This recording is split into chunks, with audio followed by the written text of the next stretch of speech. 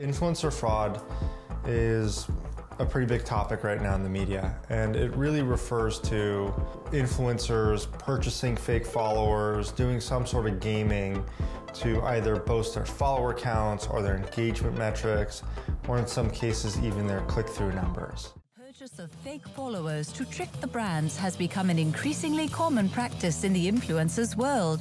Working with this type of influencers can be disastrous for the brands, investing large amounts without any kind of impact on sales of their products or services. I think it's kind of just the natural evolution of our space. You've seen it across all of the other forms of digital marketing and digital advertising. You look back several years and this same conversation was happening around click fraud. So I think with any space like ours, as it continues to mature, the expectations around the data and the validity of people who are engaging with your content starts to come under question and be much more focused in terms of the value of those interactions. And so I think it's a natural outcome of that. If you're investing thousands of dollars into an influencer marketing play, you have to understand that the potential for fraudulent activity as far as creating a risk in terms of your investment is very low. And the red flags that we see around fraudulent activity are also pretty obvious from the onset. So it is very easy to not only mitigate sort of the negative effects from your campaign by just simply selecting the right influencers, but it's also on us to educate ourselves around the true media impact of fraudulent or suspicious engagement. I think fraud is the wrong question to ask. I think the right question to ask, period, is does this influencer generate value? A year ago, it was very common for advertisers to buy influencer marketing plans based on follower count. Now their savvy advertisers are focused on impressions and views. So I think as the industry evolves and matures, people are really starting to understand and dive a little bit deeper into what do these metrics really mean. We're not necessarily looking exclusively at how many followers do they have, how big is their audience. We're much more focused on the relevant engagement for that audience. So having a whole bunch of followers who don't interact with your content, or having a whole bunch of followers that don't interact with specifically the type of content that we're looking for that influencer to post, would automatically kind of move those folks out of consideration. Influencers having fake followers is not this binary thing. It's really sort of a gray, muddy area. And that's because influencers don't control who follow them. So every influencer really has a certain degree of bots following them. You're visible, you're a big name on, let's say, Instagram.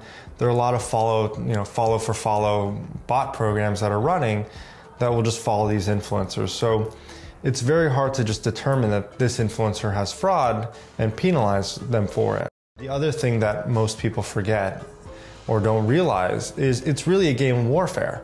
As soon as we're able to uncover or detect a certain type of fraud, the people or the companies engaging in that fraud find a way to then address it or outsmart that system. So when you look at identifying fraud, you have to really dig a little bit deeper and look for real malicious intent that the influencer's taking in order to game their stats, right? And the reason they do that is obvious. It's so that they could essentially charge more for a post or command more for a sponsorship. I can remember a time even a month ago where I had to let a manager know that their client actually had fake followers, or it looks like they have fake followers. The important thing to know is just a timeline of the events and what is and what is not available from a data perspective. Prior to Cambridge Analytica, it was wild, wild west. Anybody had access to any number of different data points across various platforms and across various accounts. And some advertisers were using that in a manner that was very effective. And as we've seen, there were a lot that were doing very questionable things with that data. For us, having access to that much broader scope of data opened up a lot of potential opportunities for us to look at the data in a way that would be very meaningful for our campaigns and for advertisers. As the data sets were restricted and as the platform started locking down their APIs, we were impacted, but probably not to the extent that a lot of the other platforms were. And only because we had historically taken a fairly conservative approach to the types of data that we were looking to access and what we wanted to do with it. The changes in the APIs, being able to look at the follower level, really made it hard for individual companies to dive in deep and assess the credibility of individual followers. And so this is why I actually believe the best fraud prevention are the platforms themselves. And the focus shouldn't necessarily be on fraud, because again, it's a very gray area. You should be focusing on the bottom line value, right? So are there impressions coming through? Are there story views? Are those translating into clicks?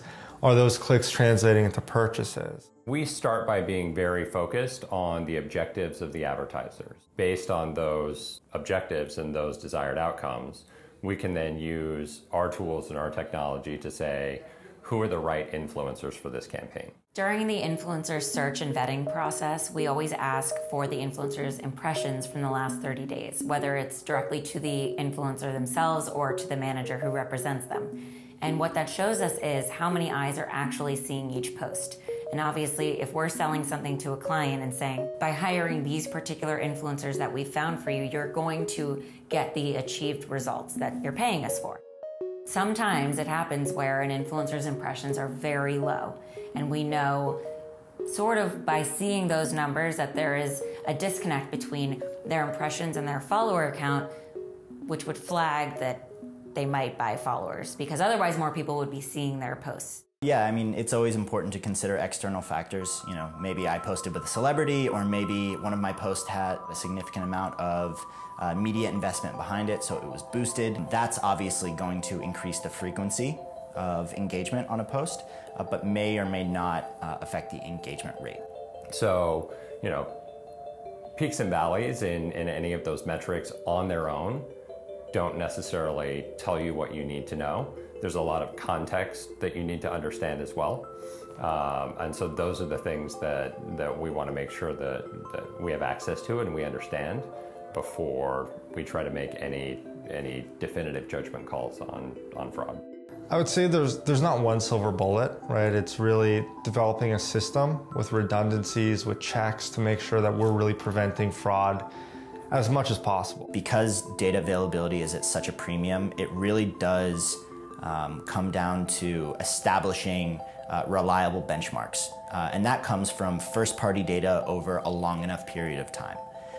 If you're truly just looking at one comment or a group of comments on one post, or maybe even the last handful of posts, you're again sort of doing a disservice to both yourself and the influencer in terms of your evaluation process. So it truly does come down to looking at as much publicly available and first-party data as you can get your hands on so that you can make an informed decision and have confidence in your investment. With respect to again, protecting your investment, it really comes down to educating yourself and using all of the data that you have available to make informed decisions, and finding partners in the space that are truly experts and can help you separate fact from fiction.